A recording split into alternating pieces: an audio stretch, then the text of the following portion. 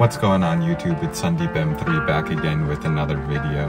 So as you guys can see right now, I'm in the G80 M3. Super rainy outside right now, so I figured I'll make a video that's something indoors at least. Today we're gonna go over how to use BimmerCode to code your G80 M3, G82 M4, G87 M2, basically any of the G series cars. Most of what I'm gonna show you guys today can be applied to those or any other G series features as well. So just be sure to research and make sure what you do is applicable to your car before doing it. So I did have my car already coded previously, but as I'm going to show you guys, I'm updating to a new software update.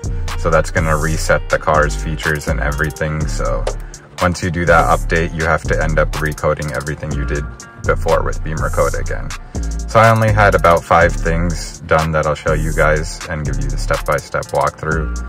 So before that, let's get into showing you how to update the software. As you guys can see here, my current iDrive system is updated on the 2023 March version, and it looks like it's going to be updated to the 2023 November version.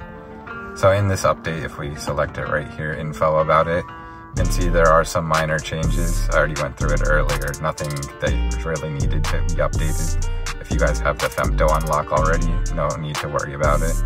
So it looks like some small things having to deal with the connected drive, emergency services, some upgrades, enhancements, and also dealing with the driver assistance system, which I have, and then some other small things right below. So I figured I might as well update the system, and then I can show you guys how to update the BimmerCode and how to code your car, and with my top 5 favorite settings. To start the software update, as you guys can see, I have a little notification pop up on the top of my screen.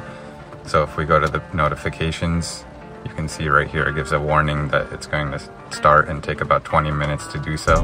So make sure your vehicle is parked safely and you won't need it for that time period. Once you confirm, just press OK here, and then you can perform start upgrade. It'll do all the checks to make sure the key is inside, everything's there, and then you get the final countdown, 10 seconds that it's going to start. So we'll let it go for about 20 minutes, and once it's done, I'll give you an update once we're returned. Alright guys, as you can see, about 20 minutes later, the upgrade is completed. So again, if you want, you can see the information about the new version, which I mentioned below. So we're just going to go and hit OK.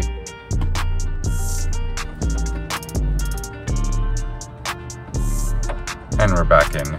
So far, everything looks like it's original. No issues in that. I do have a brake fluid service coming soon, so I'll be showing you guys that. But yep, pretty much until I drive the car and kind of notice some changes further, I'll let you guys know if I see anything. One step you do have to take after performing a software update is if your remote start doesn't work on the app or the key fob anymore. Basically what you're going to have to do is go to the menu AC right here and come down to preconditioned ventilation, remote start engine, and as you can see right now it's unchecked after the update, so you're gonna have to go and check that again and select OK to confirm. So once that's done, your remote start will work again as expected. Now that we successfully performed the software update, we can get into the fun stuff and start coding the G80 M3. So in order to do that, you need to do 2 things. First thing is on your smartphone, Android or iPhone, download the BimmerCode app. It costs about $30. It's a lifelong purchase, so you can use it on multiple phones, no subscriptions needed. And the second thing you're going to need is the V-Gate V-Linker adapter. There are other ones available on the market as well that are suggested by BimmerCode, but I honestly like this one the best and have used it in my previous vehicles. So just a quick unboxing of what it contains is just some instructions right here. And the main piece, like I said, is the OBD2 adapter. This is just going to go under your driver's side footwell in the OBD plug, and then once we do that, we can open the software app and then I'll show you. So I'm going to start screen recording and give you guys a voiceover walkthrough of what needs to be done. Before opening the BimmerCode app, we do need to put the vehicle into diagnostic mode in order to connect the V-Gate V-Linker to the BimmerCode app. So in order to do that, without pressing your foot on the gas or brake, simply press the start and stop button 3 times in quick succession. And then you'll get a pop-up on the bottom center in a few seconds saying that the vehicle is in diagnostic mode. We're just going to take the adapter and plug it right into the OBD2. As you can see, a green light's there, which means it's successfully getting power. Now the rest of the steps we're going to get on our phone and do that. Once we open the BimmerCode app, we're going to tap Settings on the bottom right and check if there's any updates available. It looks like we're updated, so now we're going to go and select our adapter, the V-Link Bluetooth, and let it connect. Next, select our car, which is the BMW M3, and let the app load up with the current settings. The first thing we're going to code is active sound design, so head to receiver audio module, and once that loads, select active sound design and change that to not active.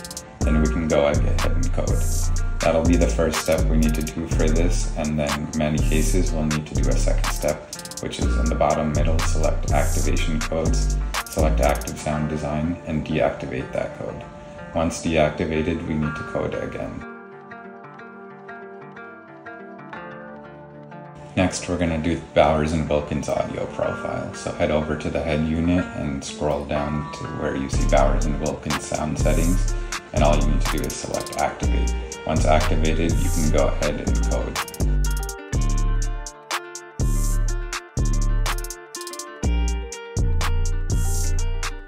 While we're in Headunit, we're going to scroll down to Video in Motion and select Activate and code that as well. To remove the traction warning errors on the iDrive, we're going to disable that notification. Lastly, due to my P3 gauge, whenever I use remote start, it triggers the alarm system, so we need to disable the OB22 alarm.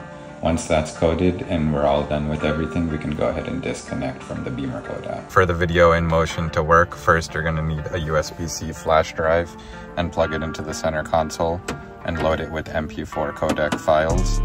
In my case, I just used music videos, but you can do movies, etc. Next, we're going to go into Media, find your flash drive. I called it BMW M3. Select that, and next we're just going to go and select one of your videos. So you can just pick anything right there. You can see it's playing, turning it down for copyright. Go ahead and start your vehicle. And then if you just put it in drive, you can see we're in drive, video's playing, everything's working good. Tested the rest of the features, there's no check engine light or coding or warning, nothing you can see with the notifications above here. Hope that was helpful for you guys, and if you need any coding help and you live around the South Jersey, Philly area, definitely hit me up. I can help you code these features I did today or anything else that you might see in the app for future. Sandeep M3 out.